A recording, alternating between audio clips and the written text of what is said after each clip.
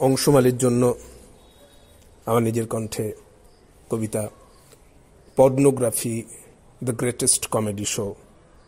আমি কবি উজান উপাধ্যায়।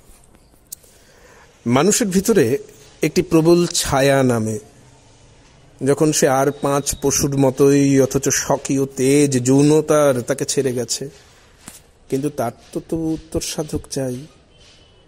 নীল ছবি কাঁপতে থাকা আলোয় ঈশ্বরীকে বলেছি, এ সময় তাকে চাই। অভিভাবকদের এই সব প্রতিক্রিয়া কতটা স্নায়ুর চাপ বুঝে নিতে হয়। আমি যে হেসে ফেলি খুব এসব বানিয়ে তোলার অতিক্রিয়ার ছবিতে। প্রয়োজনের চেয়ে বেশি চিৎকার।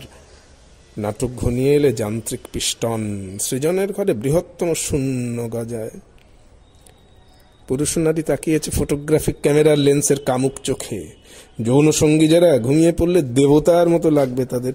ঈশ্বরের শর্ত আছে, ক্লান্ত রসালো শরীরে নেমে আসবে নান্দনিক আলো। আলোকিত ঘর এত তীব্র মুদ্রা দোষে ঢাকা পড়ে।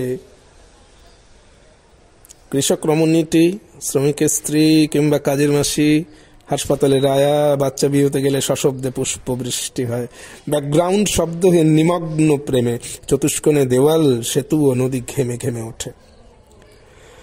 পর্নোগ্রাফি দেখলে এত হাসি পায়, এত সুরসুরি। যৌনক্রিয়ায় এই পবিত্র পাঠাগারে মানুষ এনেছে।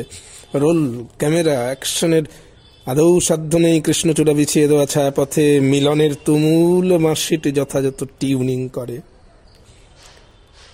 ওরা শুধু পণ্ডশ্রম করে, আর বিজ্ঞাপনী পৃথিবীতে শুয়োপোকা ভরে দিতে টাকা নষ্ট করে। ঈশ্বরী সব জেনে পা দুলিয়ে ভোরের নামতে পারে।